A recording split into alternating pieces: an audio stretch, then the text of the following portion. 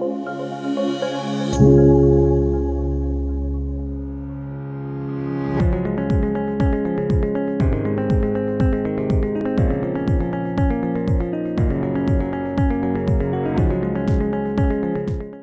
been getting questions about insects that people are finding around their yards and their gardens at this time of year. So here is a sample of some of those questions. The first one is about geranium budworms. Many gardeners, myself included, want to overwinter our geraniums so that we can continue to have those beautiful blooms next year. But some of us are finding that the leaves and the flowers have been chewed on. What we're seeing is damage from a geranium budworm, sometimes called a tobacco budworm. And even though their common name is a worm, these really aren't worms. They're actually caterpillars. And you will find them in several different colors. It depends on what they eat. If they're eating on a green leaf, they'll turn green. If they're eating on a pink bud, they will start to turn pink. These little critters, they usually hide under the soil during the day, but in the evening, you can find them munching away on your plants. So the easiest way to get rid of them is just to pick them off when you find them. You can either squash them or drop them in soapy water. Pesticides are really not helpful with this pet at this time of year.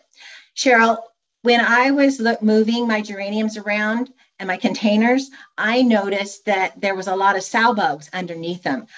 Is that going to be a problem? No, in fact, you're a lucky gardener. Oh. They're good guys. Sow bugs and pill bugs are similar in their look, and their names are sometimes used interchangeably. But the sow bug has a pair of tail-like appendages which project out from the rear of its body. And while the pill bug has no extreme posterior appendages, and the pill bug's the one that can roll up into the tight ball when it's disturbed, which the kids just love. They're actually crustaceans and related to water-dwelling shrimp and crayfish.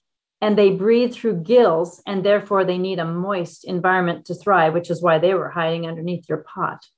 They're most active at night and hide in the day under rocks and in crevices. That's why the kids love to pick up rocks to see if there's an insect under there. These busy insects eat decaying leaf litter and vegetable matter. They're some of nature's very best recyclers. They break up decaying plant material and help speed the return of the nutrients to the ecosystem. They're not harmful to the garden, and in fact, their presence indicates rich organic soil. If you feel like you're seeing like a great many sow bugs all collecting together, you can consider reducing the amount of your added compost. But a roly-poly in your garden is a good thing. But Jane, I noticed before the rain started pouring down, some crane flies lurking around my backyard. Should I be worried about that? Well, Cheryl, that depends on a couple of things. If you have an unhealthy lawn or your lawn is saturated, your soil is saturated, you might be having a problem with the European crane fly. The winter larval stage of these European crane flies can cause extensive damage to your lawns because the insects feed on the turf grass faster than the turf grass is allowed to grow. Your above ground symptoms that you'll see include the thinning of the turf grass beginning around January, February, progressing to, if it's really bad, you'll have a total loss of turf grass around April or May, mostly in the low-lying areas of your lawn. Proper turf grass management can substantially reduce the damage caused by this insect. So if you notice areas of thinning turf grass, or you see damage by birds and other foraging animals because they like to go eat the larva that's underneath the soil, that may be a big clue that you have a high population. So in these areas, what you would do is you would take a square-inch shovel, like the photo, kind of like the photo shows, and dig a section of sod 1 foot long, 1 foot wide, and 1 inch deep, and then flip it over. And if you can see more than 25 in this square foot area, you know that you have a big problem and you're going to definitely have to do something about it. Now, the larvae, you'll see that they're large, they're gray, they're legless maggots, and they have this finger-like appendage on the posterior end, but they don't have any well-defined head. They're often called leather jackets because if you pick one up and squeeze it, it is very, very tough. But if you use proper cultural practices like mowing, irrigation, fertilization, all those efforts to improve your soil, those things come first. Then if you've addressed those issues and you still continue to have a large count population, then you need to start applying some pesticides. For best results, you want to apply them during the winter months. If the spring applications will not prevent the damage, because by that time, the majority of your turf is gone and the destruction is already there. So you want to do it a little bit earlier. Make sure that you apply pesticides that are certified for use for homeowners. And applying the insecticide in the winter also substantially reduces the risk of exposing pollinators such as honeybees and butterflies. These insects, they forage on the spring and summer blooming plants, so you don't want to have pesticides out there at that time. OSU has chemical recommendations for you that you can check on these websites. But also know that crane flies have many other natural enemies, such as birds, bats, frogs, and beetles. And speaking of beetles, Cheryl, what do you know about them? Beetles, aren't they great? They come in all sizes, and they're such beautiful colors: shiny blue, black, purple, dark metal green, long legs, long antenna. They get your attention. Ground beetles are often very large insects, although they can come in, tiny to 1 inch long. They deposit their eggs one at a time under your garden debris in the spring. The larva grows for about a year before they pupate and emerge as adults. You seldom see the larva since they live in the soil and they do their feeding at night. They don't look like the adult beetle at all, but they are voracious eaters and they need twice as much food as the adult. There are thousands of different species of ground beetles in the US, and despite their fierce appearance, the ground beetle is every gardener's friend. The adult beetle is a random hunter. He roams at night and eats any suitable life form, and that includes cutworm larvae, slug and snails from their eggs, all through their juvenile stages. Unfortunately, they don't discriminate, and they do take the occasional earthworm, but they can be forgiven for all the good they do. You will want to take precautions and protect it from unnecessary chemicals, because this is a beneficial insect that you definitely want living in your garden. But I am noticing some insects that are very colorful all over the sides of my house. And do I need to worry about those guys getting in? Well, getting into your house is not going to be any fun at all. With those red and black bugs that you find them on the warm side outside of your house or coming into your home. Those are box elder bugs, very common in our area. They are a big nuisance. We don't like them, but luckily they're not causing any damage to your home. They do not sting and they do not bite and they do not transmit diseases. So that's a good thing. They're often found on the sunny side, exterior side of your home. This bug gets its name because during the spring and summer, the box elder bugs feed and reproduce on the seeds of the box elder tree. But occasionally they can also feed on other maples or ash and sometimes even on fruit trees.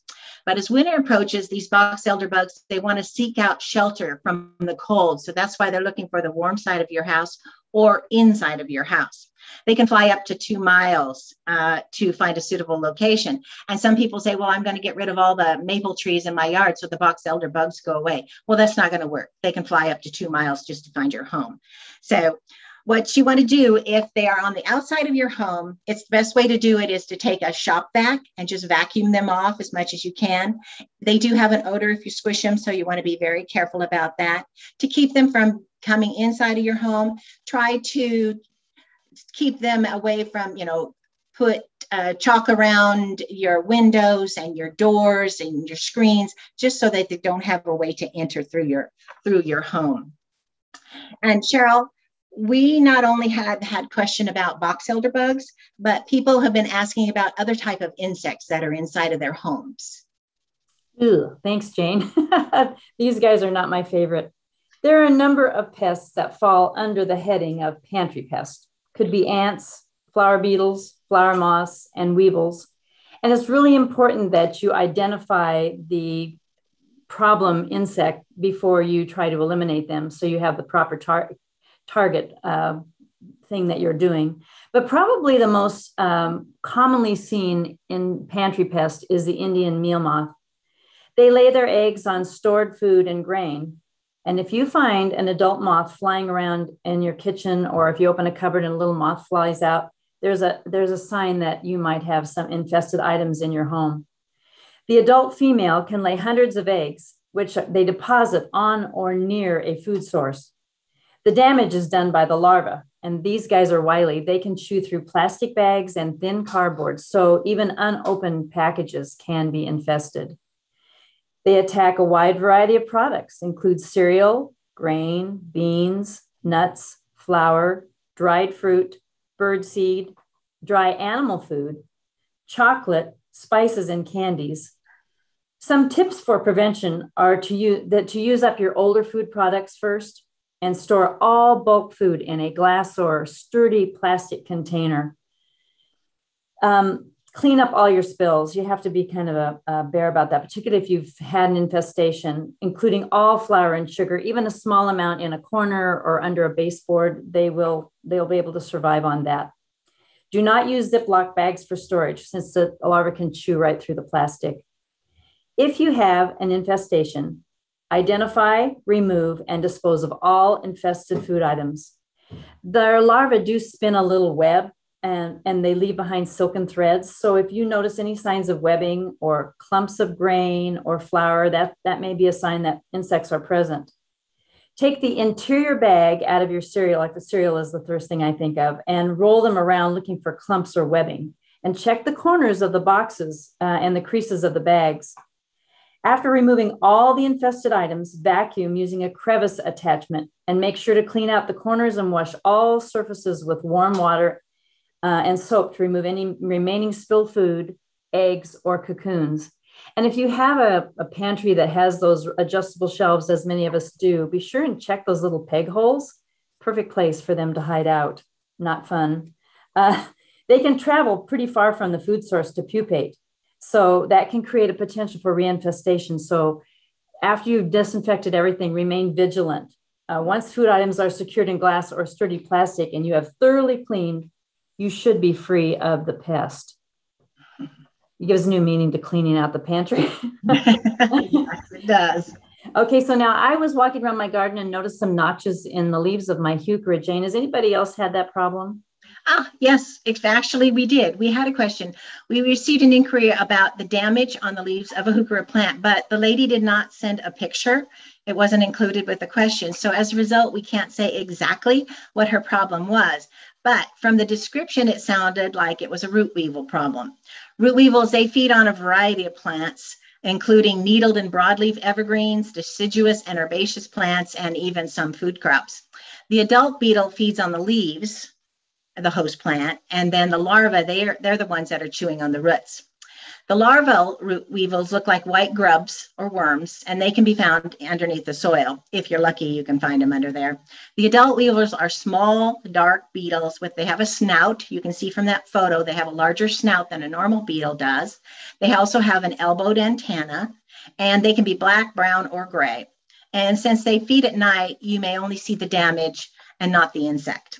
The weevils can't fly, so distribution is through migration and movement of infested pots or soil or other debris that you move from one area to another.